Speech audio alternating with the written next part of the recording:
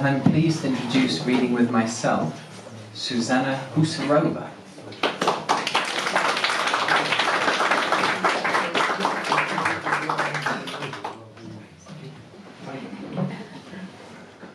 They shot me with an orange scarf around my head, blindfolded in orange to support those lying in the dirt or under radars, to break the silence of the tigers and lambs and every broken limb, ear, esteem, family, and nation.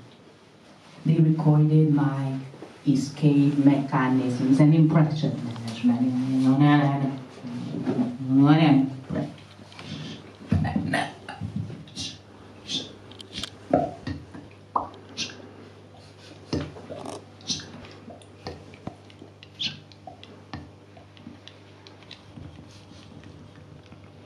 The mouth. Demonstration. Hard outline. Imperfect.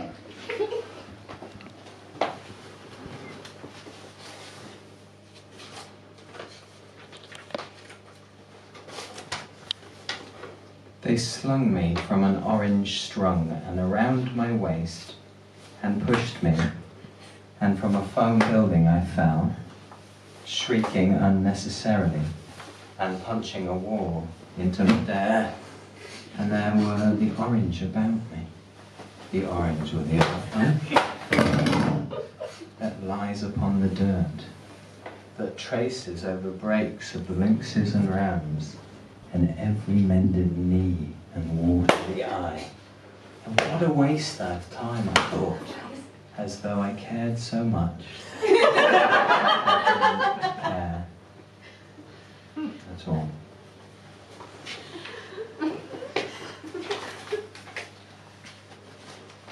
Not knowing their place, a reminder forecasting the smell of near disdain to come. They have not calculated with this, have they? Numbers, percentage, lies, corruption, throwing themselves up and down and up and down and up and down, down, down, down, beyond the metrics. Lower in spin, lower in come, come, come, come.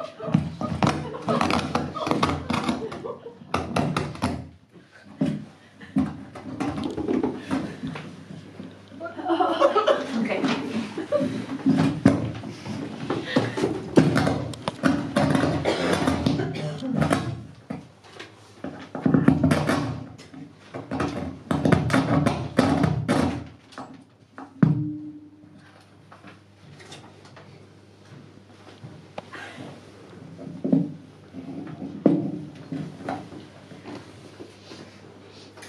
Their caring tongues touch my teeth and demonstrate the organs of my head to my feet.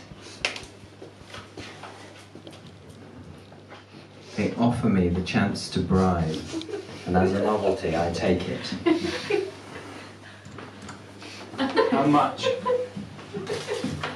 How much to let me go? How about some compassionate soap in a lovely hand dispenser?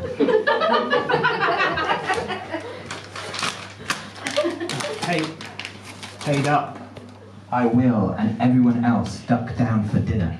And into certain positions rest, where it's safe to be seen as angry.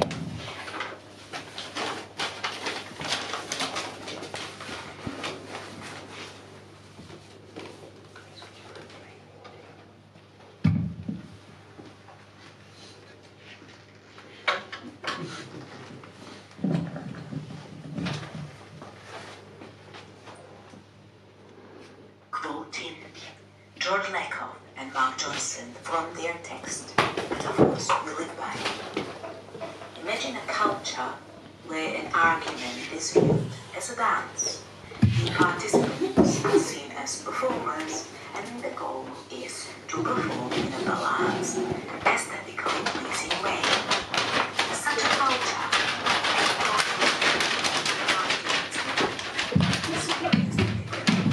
carry them out differently, talk about them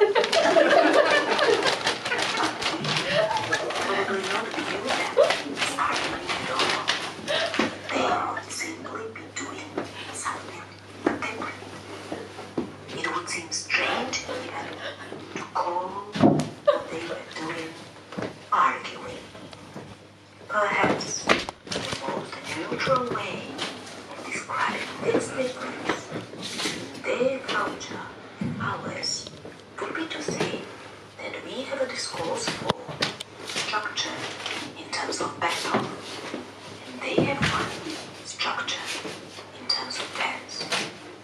End of quote. That's it.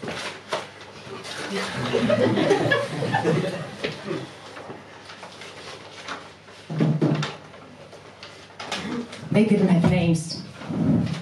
No scars written in flesh, connecting memories and possible fights.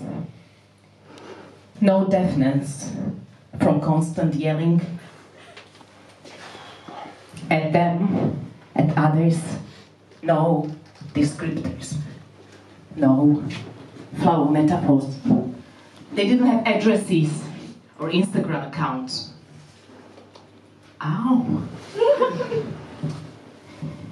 No toilets, no tables, owned or borrowed or squatted. They floated as bodies in space without coherence and function. This is what they were trying to persuade them to be, to feel like, to represent, to stay until appealing.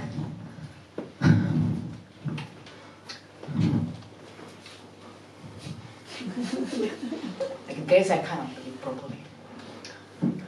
Because worried people are harder to manipulate. Just thoughts of flesh, no signal.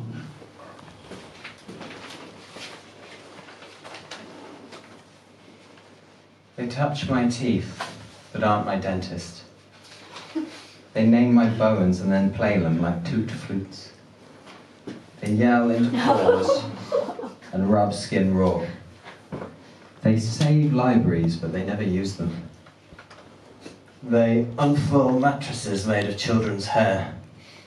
They dance with grace like a corpse in a river. They separate source from satisfaction and get nice and close. They air the fear of the dead, come to life, but in a sexual way. They like flags.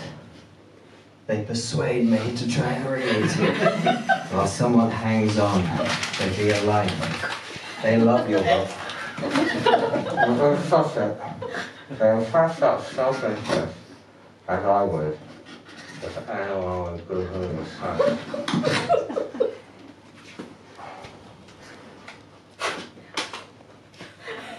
Thank you.